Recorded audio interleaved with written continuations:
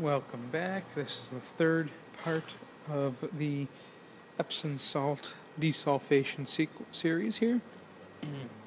We got that Alfa Romeo battery here again. Let's see if it's made a little bit of a difference after being charged again.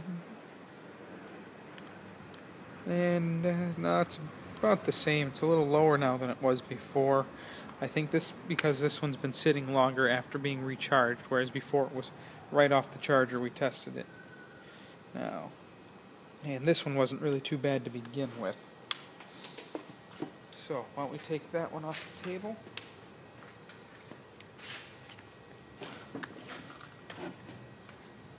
That's a heavy battery.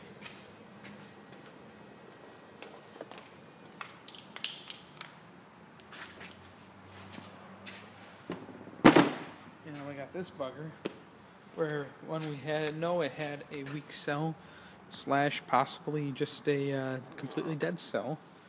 Now, if you remember, immediately after testing this one,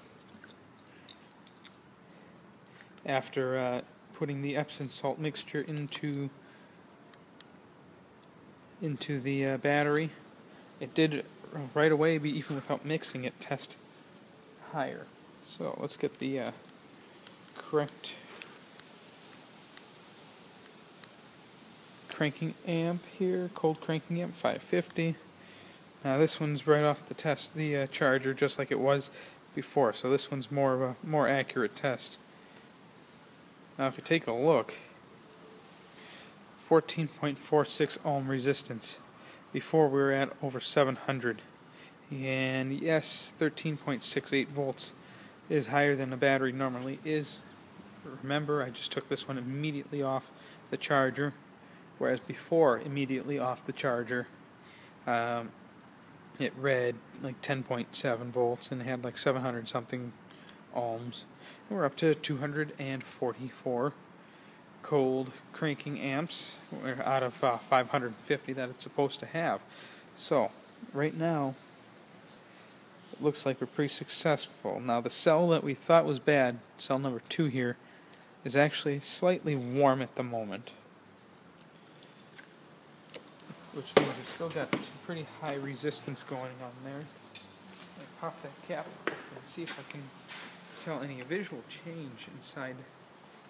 There's it, sorry, I had it reversed. Cell 2 right here. That was the one that was warm before. I have the battery facing the opposite direction as I did before. But let's see if there's any visual change inside that one cell. So it did look pretty darn bad. Wow. There is a visual change. The electrolyte in the battery actually looks muddy. Looks like a muddy little puddle. So something's going on in there. Now, as this battery was a lost cause to begin with, don't really mind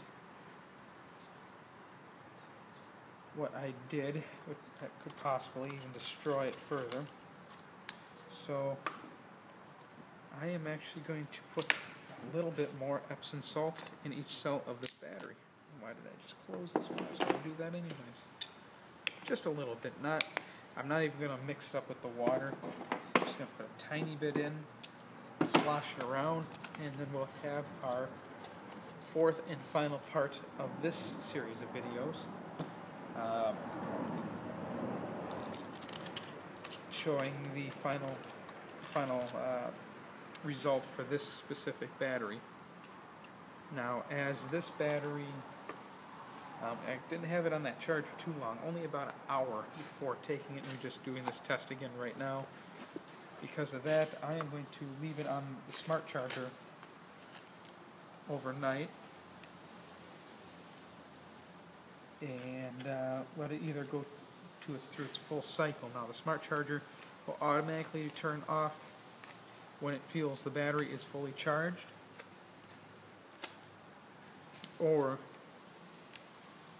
if it detects that the battery is bad and not taking any more charge, which is what was happening before with this battery. It was shutting off after about an hour. this time it actually took a charge. Now the meter on the smart charger read 88% charged when I just took it off right now. So according to the smart charger, it was not done charging, yet we still did our test.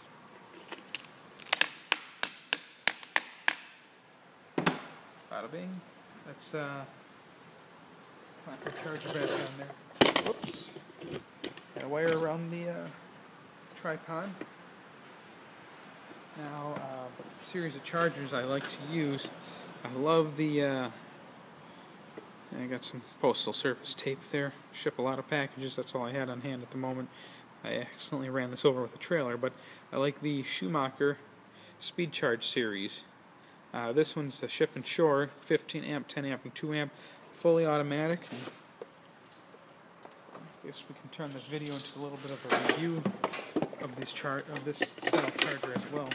It's also got its own built-in little desulfation series in it, which does not work very well. Sorry, gotta move that. It's fine for prolonging the life of a battery if it's not bad to begin with, but if it is bad, like in this condition, it will not revive. See my other videos about the capacitive battery chargers for actual desulfation of batteries. Will not recover damaged cells, but it can reduce the sulfation. You know what? Scratch that. We're going to not do it in part 4. We're going to actually go all the way to part 5. The next part will be after this battery's had a complete charge with the Schumacher. Since the voltage, surface voltage hasn't settled yet, it thinks it's at 100%. It is not. And if I do that, and I select 15 amp, and just let her go. But we'll go do a part 5. But first we'll see what this one reads after a full charge. And then we'll use one of my capacitive battery chargers. They're a charger that I build myself. I build them in numerous different sizes. They universally will charge anything from about 12 volts up to 140 volts off a standard 120 outlet. And very few parts on it. And I build them mostly for the electric cars that we build, such as my Alfa Romeo, which is running a 132 volt system right now. I have 8 capacitors in the charging system on that car, which of course you can look at our other videos on converting your car to electric. Right now I think we're up to 31 parts, separate video segments on that, and we also have a written guide that corresponds with the videos. So I think we'll leave it at that for this video. Make sure those clamps on there nice and tight, and I guess I'll clean up the rest of this junk that we got around here, and also keep an eye open for our other solar panel grid tie system. We're going to work on that to grid tie a solar panel right into any 110, 120 volt power outlet up to 300 watts with the device we have. We're going to review that device, and as you cannot plug a 12 volt battery directly into that device, we found a neat little module that's relatively inexpensive that will let you plug a battery directly into it. So if you're like me and have time to use electric, where your electric's expensive during the day, you can charge the battery at cheap rates at night and sell it back to the power company during the day at the higher rates, or reduce your own usage during the day where the higher rates are. I know I practically eliminated my daytime power usage and shifted all that usage to at night, effectively cutting my power bill in half. More on that to come. Don't forget to see our other videos, and I guess we'll see you tomorrow with our next video. Cheers and have a good night.